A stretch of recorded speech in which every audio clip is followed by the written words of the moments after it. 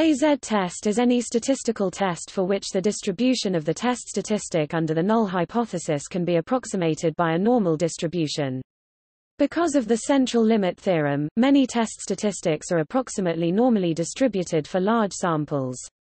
For each significance level, the z-test has a single critical value, for example, 1.96 for 5% two-tailed, which makes it more convenient than the student's t-test, which has separate critical values for each sample size.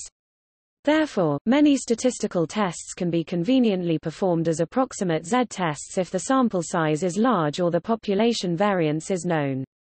If the population variance is unknown and therefore has to be estimated from the sample itself, and the sample size is not large, n if t is a statistic that is approximately normally distributed under the null hypothesis, the next step in performing a z-test is to estimate the expected value theta of t under the null hypothesis, and then obtain an estimate s of the standard deviation of t. After that, the standard score z equals t minus theta, s is calculated, from which one-tailed and two-tailed p-values can be calculated as phi minus z for upper-tailed tests, phi z for lower-tailed tests, and 2 phi minus z for two-tailed tests, where phi is the standard normal cumulative distribution function. Equals. Topic: Use in location testing. Equals. The term z-test is often used to refer specifically to the one-sample location test comparing the mean of a set of measurements to a given constant when the sample variance is known. If the observed data x1, xn are I independent, e have a common mean mu, and e have a common variance sigma 2, then the sample average x has mean mu and variance sigma 2, n. The null hypothesis is that the mean value of x is a given number mu0. We can use x as a test statistic, rejecting the null hypothesis if x minus mu0 is large. To calculate the standardized statistic z. Topic: x minus mu0, s, we need to either know or have an approximate value for sigma 2, from which we can calculate s2. Sigma 2, n. In some applications, sigma 2 is known, but this is uncommon. If the sample size is moderate or large, we can substitute the sample variance for sigma 2, giving a plug-in test.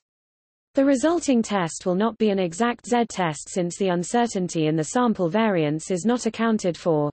However, it will be a good approximation unless the sample size is small. A t-test can be used to account for the uncertainty in the sample variance when the data are exactly normal. There is no universal constant at which the sample size is generally considered large enough to justify use of the plug-in test. Typical rules of thumb, the sample size should be 50 observations or more. For large sample sizes, the t-test procedure gives almost identical p-values as the z-test procedure.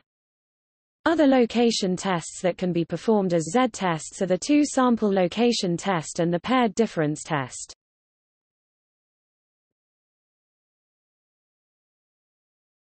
Topic: Conditions.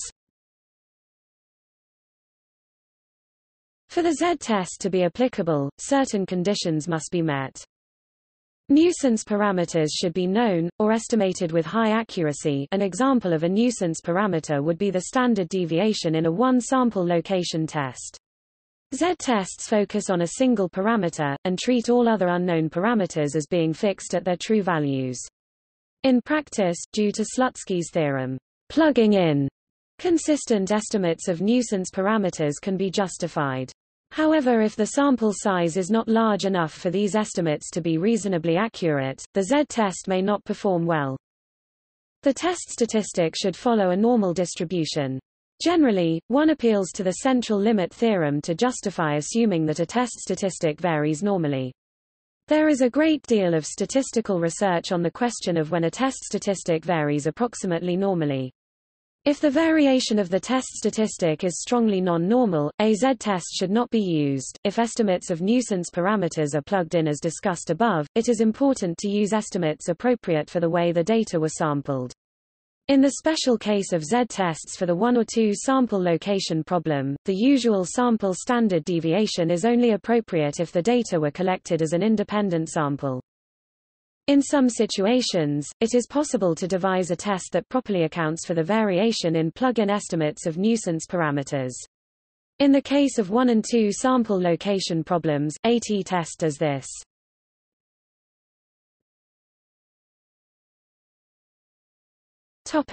Example. Suppose that in a particular geographic region, the mean and standard deviation of scores on a reading test are 100 points, and 12 points, respectively. Our interest is in the scores of 55 students in a particular school who received a mean score of 96. We can ask whether this mean score is significantly lower than the regional mean. That is, are the students in this school comparable to a simple random sample of 55 students from the region as a whole, or are the scores surprisingly low? First, calculate the standard error of the mean. S E equals sigma n equals 12. 55 equals 12. 7.42 equals 1.62. Display style mathrm shay equals frac sigma sqrt n equals frac 12 sqrt 55 equals frac 12 7.42 equals 1.62, where sigma display style sigma is the population standard deviation. Next, calculate the z-score, which is the distance from the sample mean to the population mean in units of the standard error.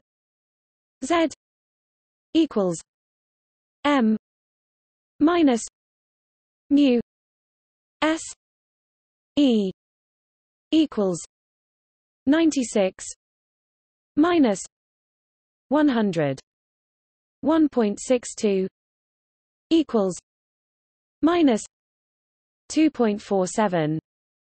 Display style z equals frac m mu mathrm shay equals frac 96 to 100 1.62 equals minus 2.47. In this example, we treat the population mean and variance as known, which would be appropriate if all students in the region were tested. When population parameters are unknown, a t-test should be conducted instead. The classroom mean score is 96, which is minus 2.47 standard error units from the population mean of 100. Looking up the z-score in a table of the standard normal distribution, we find that the probability of observing a standard normal value below minus 2.47 is approximately 0.5 minus 0.4932 equals 0.0068. This is the one-sided p-value for the null hypothesis that the 55 students are comparable to a simple random sample from the population of all test takers. The two-sided p-value is approximately 0.014, twice the one-sided p-value. Another way of stating things is that with probability 1 minus 0.014 equals 0.986, a simple random sample of 55 students would have a mean test score within 4 units of the population mean. We could also say that with 98.6% confidence we reject the null hypothesis that the 55 test takers are comparable to a simple random sample from the population of test takers. The z-test tells us that the 55 students of interest have an unusually low mean test score compared to most simple random samples of similar size from the population of test takers. A deficiency of this analysis is that it does not consider whether the effect size of 4 points is meaningful.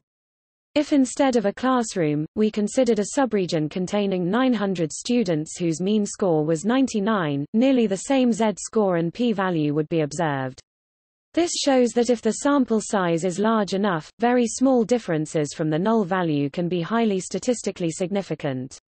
See statistical hypothesis testing for further discussion of this issue.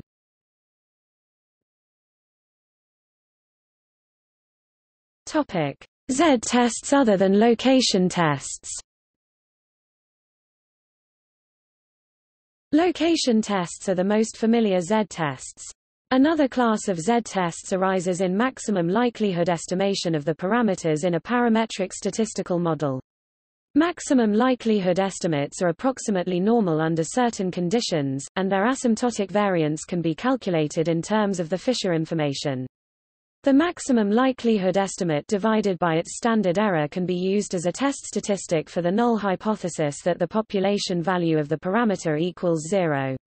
More generally, if theta caret display style hat theta is the maximum likelihood estimate of a parameter theta, and theta 0 is the value of theta under the null hypothesis, theta caret minus theta 0 s e theta caret display style hat theta underscore 0 room shay hat theta can be used as a z-test statistic. When using a z-test for maximum likelihood estimates, it is important to be aware that the normal approximation may be poor if the sample size is not sufficiently large. Although there is no simple, universal rule stating how large the sample size must be to use a z-test, simulation can give a good idea as to whether a z-test is appropriate in a given situation. Z-tests are employed whenever it can be argued that a test statistic follows a normal distribution under the null hypothesis of interest. Many non-parametric test statistics, such as U-statistics, are approximately normal for large enough sample sizes, and hence are often performed as Z-tests.